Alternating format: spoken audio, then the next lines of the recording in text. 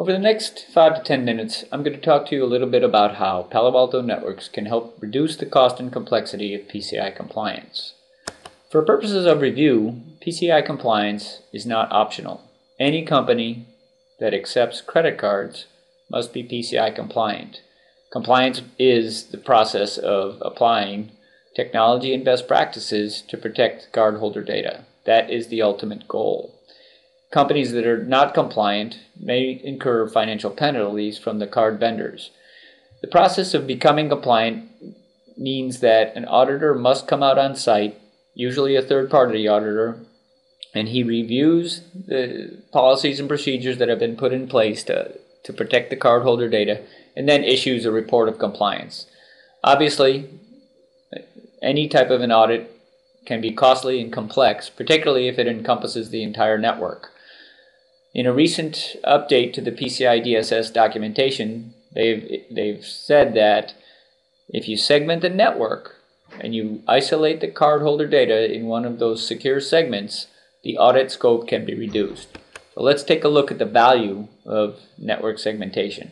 On the left-hand side, the entire network might be open to scope because none of it is segmented. The cardholder data is accessible by the infrastructure servers and all the users and the development servers and so on. So the entire scope of that network is open to audit.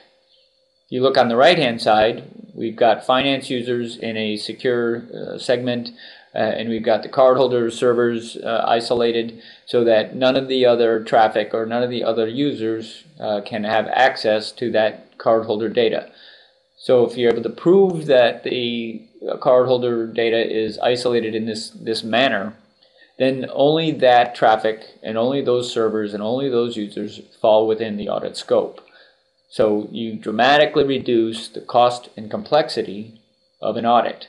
None of the other servers need to be looked at, none of the other users need to be monitored, so on and so forth. So the labor involved, the number of servers involved, the traffic analysis involved, everything is dramatically reduced in terms of cost and complexity. From a security perspective, it's going to be obviously a little bit easier to protect the cardholder data if it's isolated in this manner.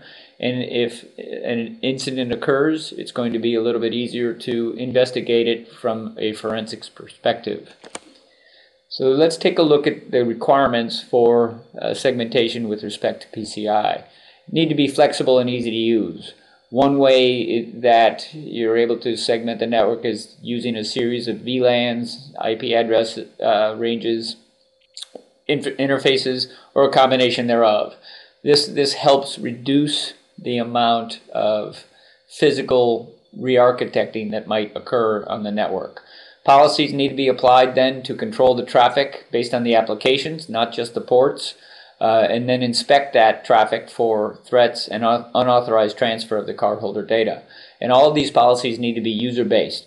That's a key requirement, really. Tying into Active Directory and using that information as opposed to IP addresses is a very important point to help reduce the scope of an audit and reduce the complexity.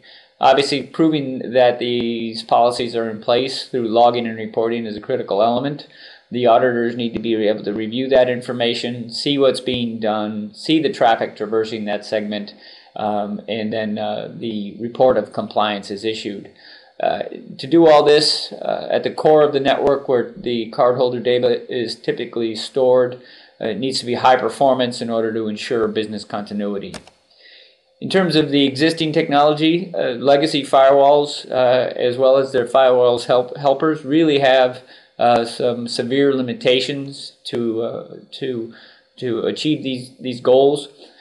Legacy firewalls are able to typically segment the network in a rudimentary manner, but the policies that they apply to those segments are typically port and protocol based as opposed to application based. They rely on IP addresses as opposed to the actual user identity from Active Directory, and then they may require secondary platforms to inspect the content. All of this makes management cumbersome and log correlation difficult for the auditors. Firewall helpers are really of no help.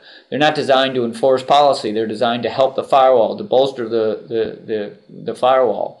They aren't really designed to segment the network, and then they can't really understand applications, the relationship between applications, threats, and users, and therefore makes it impossible to produce the reports and logs needed for audit purposes.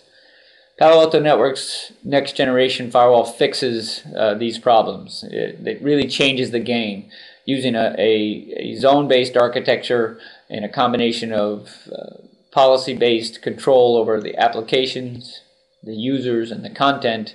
We are able to help companies dramatically reduce the scope and complexity of a PCI compliance audit. Policies can be applied to control specific applications entering and exiting the zones.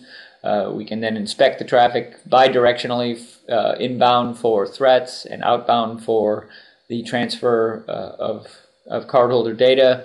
We're able to then apply those policies on the specific users and groups, pulling the identity from Active Directory so that we can see who's accessing that information, and we're able to log and report all of that information so that the auditors can review it. And obviously the ability to operate at 10 gig firewall throughput across 24 1 gig ports means that we can sit at the core of the network and without becoming a bottleneck. Let's take a look at an example of how Palo Alto Networks might be used to isolate cardholder data. So what we have on the right hand side here is the finance users isolated in a segment, a secure zone. The cardholder data is isolated in a secure zone, and then the WAN and internet traffic is isolated as well.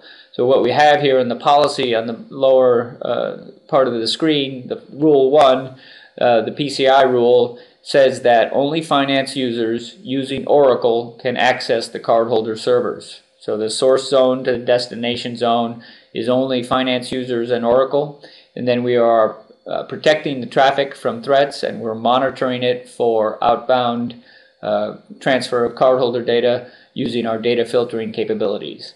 Rule 2 is deny and block all else. Deny and log all else. One of the things that auditors are looking for when they come out on site is specific rules that allow only specific users and specific applications to access cardholder data, and then they are looking for the deny all else rule. This is what we are able to deliver through our zone-based architecture and our policy-based control over applications, users, and content.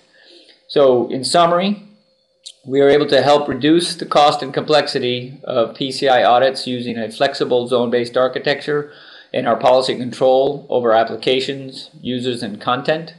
The logging and reporting is on box or can be offloaded to a syslog server that allows you to prove that the cardholder data has been isolated and that the policy controls are in place. Performance is unmatched in the current marketplace. Up to 10 gig firewall throughput and 24 1 gig ports to eliminate bottlenecks. In summary, we can dramatically reduce the cost and complexity of a PCI audit by implementing a Palo Alto Networks firewall.